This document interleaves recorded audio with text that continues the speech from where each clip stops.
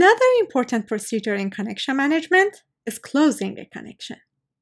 This process is done by using FIN and ACK bits and is independent for each side of the connection. The side of the connection that wants to close the connection sets the FIN bit. At this time, the other side might still have data to send, which will continue from the side that still has data. When the connection is ready to close from the other side as well, the FIN segment from the second side could be sent to wrap up the side of the connection as well. The FIN exchanges are separate for two sides, but they could be exchanged simultaneously as well. Let's take a look at a scenario where a client wants to close the connection. The client sets the FIN bit and sends the closing segment. Upon sending this segment, it goes to FIN wait 1 state and will no longer be able to send data.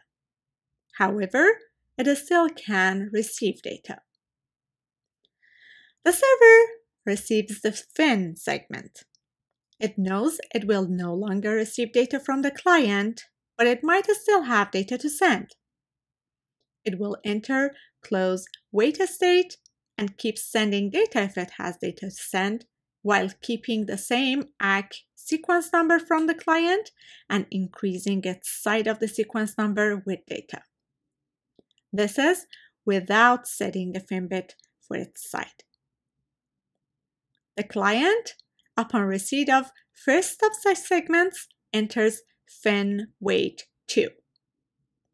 When the server data is finished, on the server side, it also sets the FIN bit and sends the last segment and enters the last ACK state. None of the sides can send data at this stage, and both sides are waiting for connection closure.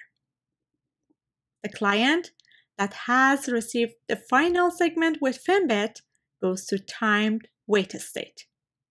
It sends the final acknowledgement and closes its side of the connection after 2 times the segment lifetime. This wait is the safety margin for the possibility of lost final ACK. The server receives the last ACK and closes the connection.